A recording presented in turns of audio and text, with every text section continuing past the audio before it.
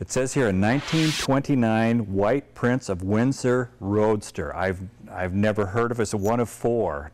Don't know anything about these. And that's one of the incredible things, wandering around the facility here, all the different buildings you have, there's just surprises everywhere. How many buildings are involved in this display? A surprise is a good word. And at one time there were over 50 buildings. I think it's down to maybe 30 now because we've sold off about 1,000 vehicles. Mostly parts cars. I was told by one of your staff earlier that you actually just located a bunch of cars in a building in Olympia that sort of got lost in the shuffle. They didn't know that this was part of the collection, and suddenly you have even more cars?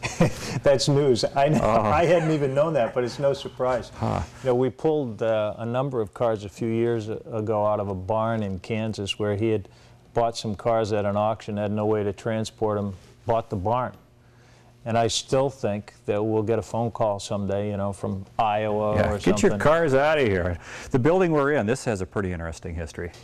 Harold ran out of room at his house. Nancy says she's got the only house in America, 5-bedroom house with a 350-car garage. Yeah. That's how they started collecting. He ran out of space, so he bought this Marymount Academy, which was a military academy, and it was also a convent at one time.